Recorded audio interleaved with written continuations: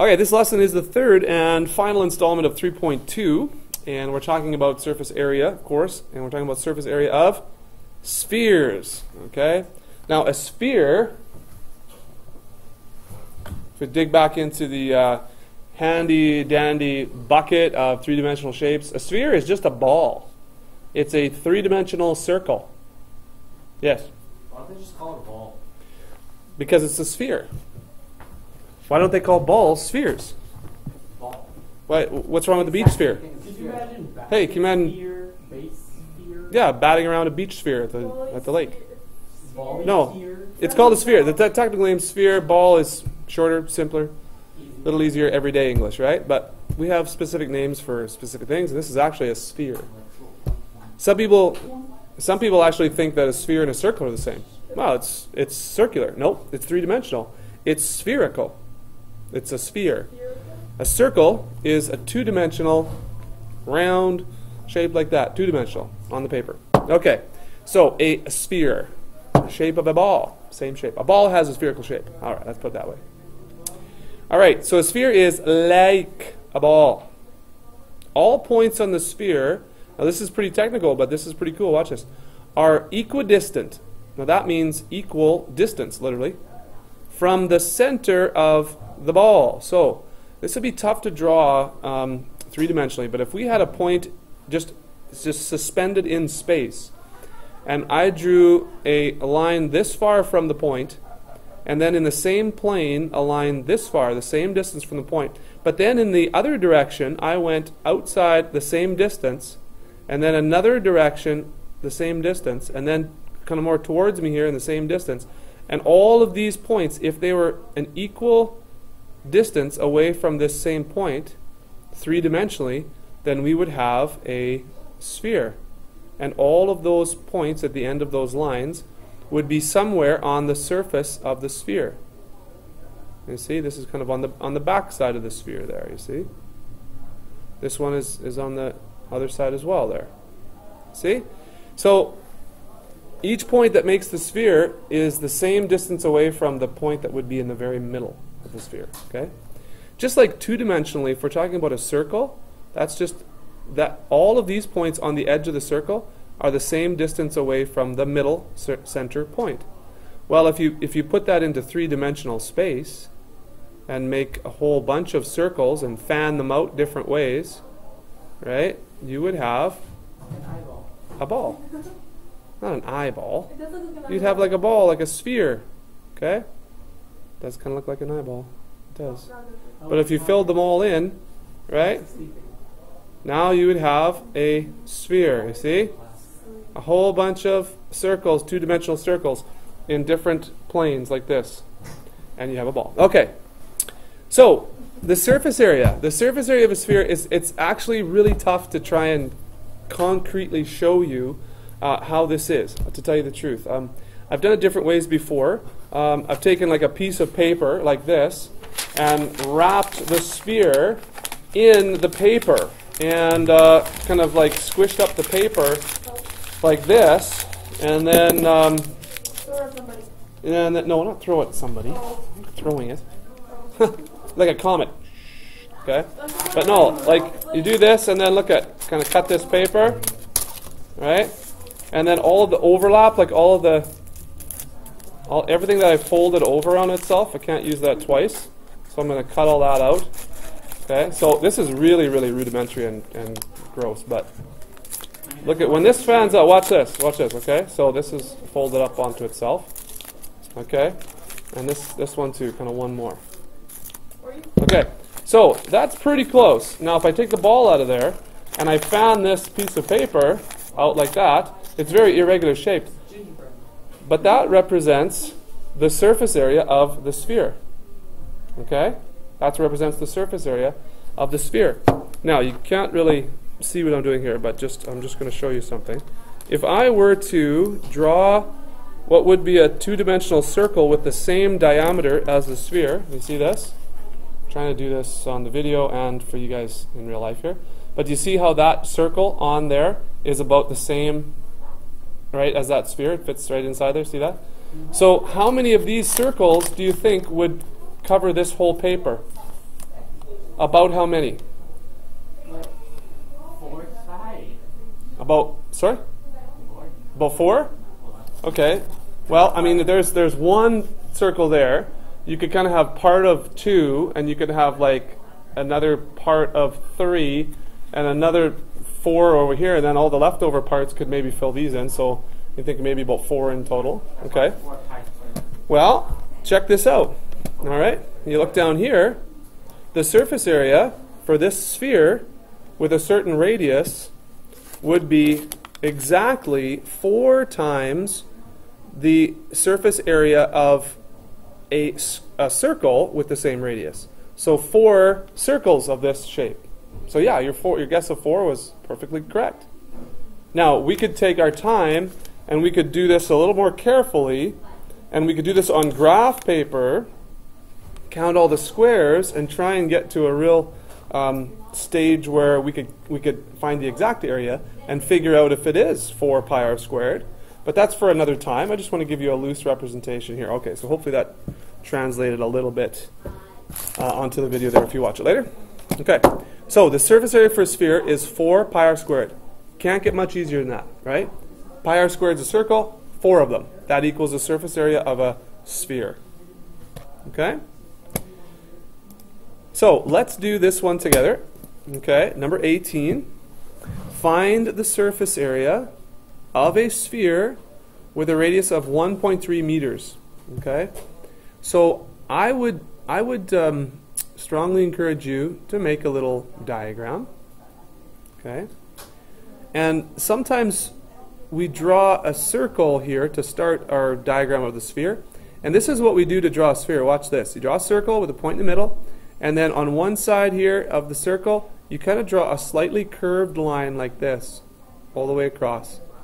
And then you kind of mirror that above the middle circle with a dotted line. And look at what that looks like. That looks like it's kind of gives it depth, right? Kind of a 3-dimensional sort of characteristic. So the line is dotted in the back because we can't really see that line, right? And this is solid in the front because it's in the front. Does that make sense? Because it would be something you could see on the ball. All right, so a radius. Now watch what I'm going to do with the radius. I'm going to go from the middle to a point on the side of the circle. Could you grab that door for me, please? There's some loud people out there. Thank you. Okay, so this is the radius of 1.3. Radius is 1.3. So you guys can envision that, right? Okay, 1.3 is the radius. So the surface area, we just learned that the surface area of a sphere is 4 pi r squared. Okay, it's not cubed, it's squared. Which kind of makes sense because we're going to have a length times itself, which is going to give us an area. That's going to give us the whatever units they are squared, right? So it's going to be 1.3 meters times itself. So it's going to give us meters squared. So the surface area of this circle is 4 times pi times 1.3 squared. So if we do that on our calculator, it's just as simple as that. And we just turn our calculators on. And 4 times pi times 1.3 squared. I can do this all in one row in my calculator. Maybe you can too. Is this what you got for a number there? You guys did it?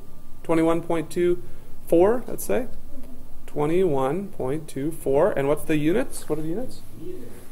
Meters squared. Thank you. Okay. So that's kind of hard to picture. It's hard to imagine. Like, what I really encourage you guys to do is when you get an answer to a problem, check to see that it's reasonable. Like, you should always check to see that it's reasonable. If you get an area of 0.75 and the radius is 1.3 and the surface area of the whole thing is less than that, then you know something's wrong, right? So you might have hit the wrong button on your calculator. If you get an area of 7,522 when we have a 1.3 meter radius ball, so that ball is kind of like, this big, right? It's 2.6 meters wide. So that's a pretty big sphere. 7,000 meters squared, that doesn't make sense. So think about how reasonable your answers are. That'll help. Okay, I want you guys to do number 19 right now. Do number 19, this one right here. All right, go ahead. All right, so that should be your answer for 19. How many of you got that for an answer for 19? Yeah? Get that? 1,932. Okay? All right. Okay, let's talk about a hemisphere here. What is a hemisphere? It says right here. Oh. A hemisphere is half of a sphere. So if we're talking about, look at, it's kind of like a semicircle, but it's a semi-sphere or a hemisphere. See, it's like half of a ball, like a dome, right? So how do I find the surface? Now this is actually a little trickier than you think. You guys watching? Would you do 2 pi? Well, that's a start, actually. 2 pi r squared is a start. Halving the circle. Yeah. The sphere. So think about this. You've got a sphere, right? And the total surface area of this whole thing, inside and out, sorry, not inside and out, but the whole surrounding outside is 4 pi r squared. If you were to take that and zip it right in half and only take half of it, Oh, wait. you would have 2 pi r squared. However, what are we missing? If I just take this sphere and I cut it like this, You have to divide the diameter by, the radius by 2 because you only have half. well, okay, that's a good idea. Divide the radius by 2. You don't have to divide the radius by 2, actually. Good idea, but you can leave that radius. Yeah? You want to count the surface area at the bottom. Thank you. Very good. You want to account for the surface area of the bottom, guys, because the 2 pi r squared is just the surrounding area of this top part, you see? So you have, underneath, you have this circle now that forms the base. So it's going to, the surface area is going to be 2 pi r squared plus 1 pi r squared. So it's actually going to be, if you're counting the base, it's going to be 3 pi r squareds. Because you've got 2 on the top and you've got 1 on the bottom. Wait, so can you just do 3 times? You sure can. 3 times pi r squared. You bet. Okay, now that's if you're counting the bottom. Okay, so if it's a cake or something, and you're icing a cake, you don't need to count the bottom. But if it's a hemisphere like this, just suspended in space, More icing. you count the bottom. Well, more icing the better, I agree. But. Well, that's all I can answer, so I think I got the wrong answer. You get 3.22. Okay, so here's our answer for 20. We actually have 3 pi r squareds here, 2 on the outside around about the dome part, and then the area of the base is another one, so that's 3. Okay. All right, so example 8 here is very similar to ones we've already done, okay, but it includes these special shapes, the cones and the cylinders and stuff like that.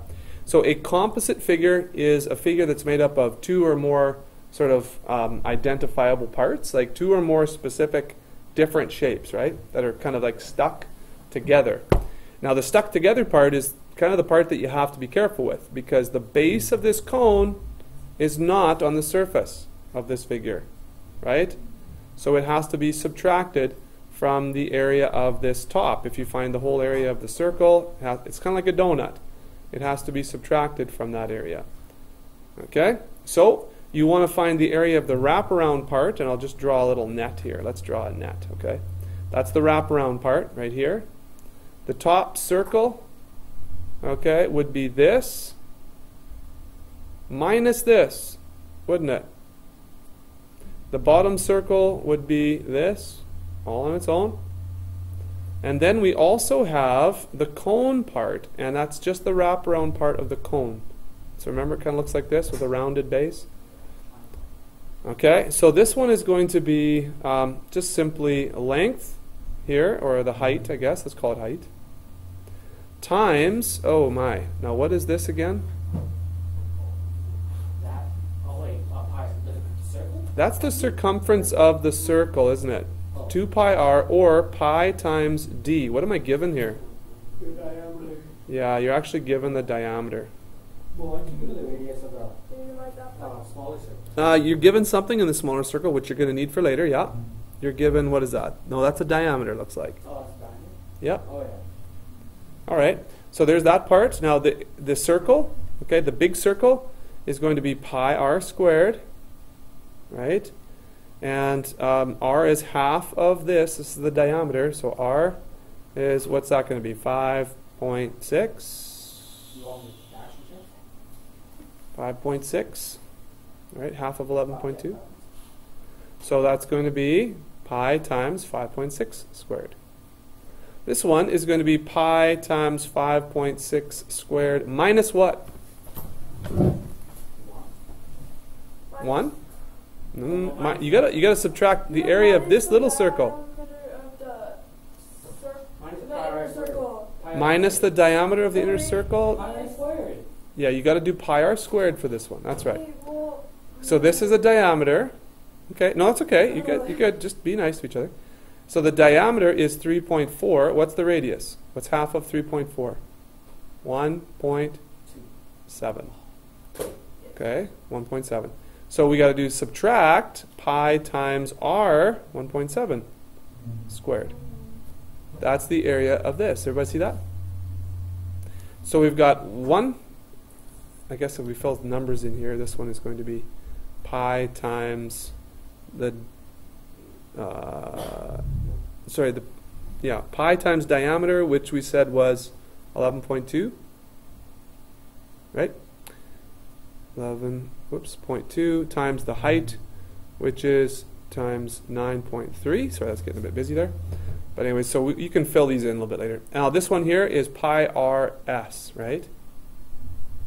Pi times r, the radius of this cone, the cone base, which is 1.7 pi r and s. What's the slant height? Do we have the slant height?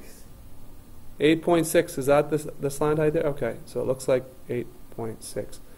So you would have to add up all of these pieces. This one, this one, this one, whatever that one was, and this.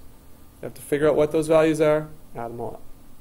So a composite figure is just like what we've done before, except now we're using some different surface area formulas from the stuff we've learned. Okay? And so the solution, you should see some of the same stuff that we just did here. We didn't find out the final answer, but it should turn out to be this number right there. All right.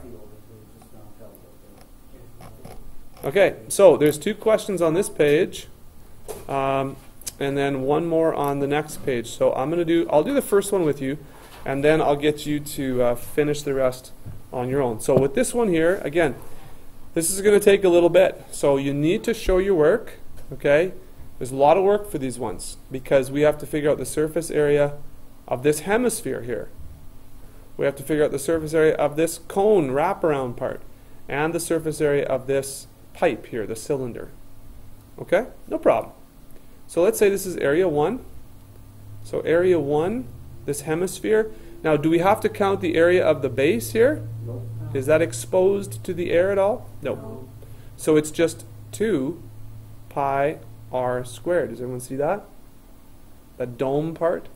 It's half of the surface area of the full sphere. So you see how the sphere would kind of look like this, right, if it was fully drawn. So we don't need all of the surface area, we just need half of it. So half of 4 pi r squared is 2 pi r squared.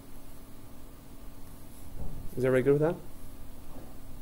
So 2 times pi times, what's the radius? Well, I've got 0.8, looks like it's a diameter here. 0.4. Good, 0.4.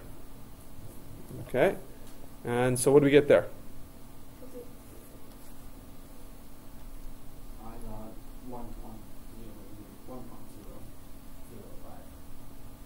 1.005. Oops, I didn't put my squared there, right? Pi r squared. What'd you get? 1.005? Okay, so 1.01 is good. 1.01. And that's going to be meters squared. We'll just keep that in mind. Okay, everyone good with that? Yes. Let's do this one, A2, here next. That's the pipe wraparound. So let's see, if we were to draw the net, it's going to be a rectangle. This right here is going to be 2 pi times r of this circle that forms the end. And this is going to be the h, and here's the h right here. So area 2, let's find out what, okay, so 2 times pi times, what did we say the radius was?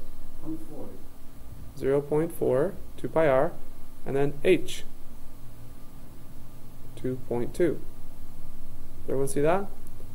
2 pi r h. And we do not have to worry about the circles at the end because they're not exposed to the air. They're not part of the surface. Okay, so just make sure you get what I get here. Just make sure I'm doing it right. Times 0.4. Okay, so 2 times pi times 0.4 times 2.2. Let's see. Do you get 5.53? I got 5.5. Yeah. Awesome. Okay, 5.53 meters squared. That's for this area 2. Beauty. We're almost done. Area 3 now. Area 3. You guys with me still? All right. So area 3. Oh, we have a cone now. Oh, what's that? What's that part? This wraparound part? Remember what that is? Pi r s. Very good. Yeah, we just did that, didn't we? Very good. I think you guys are starting to remember this. Now, we don't need the pi r squared here either, do we? So let's just totally forget it. This is going to be easy. So pi times, what's the r? Well, we used that already. 0.4. And then the s. Are we given the slant height? It looks like we are given the slant height. So we do not need to do Pythagoras, right? Sometimes we have to do Pythagoras to find this, but we're given it. So we don't need to do the Pythagorean theorem. And then this should be the last piece we have to figure out before we add them all together. So pi times 0.4 times 1.4. Did you guys get this? 1.76 will go. Okay, that looks pretty good so far. So here area total is going to be 1.01 meters squared plus 5.53 meters squared plus 1.76 meters squared.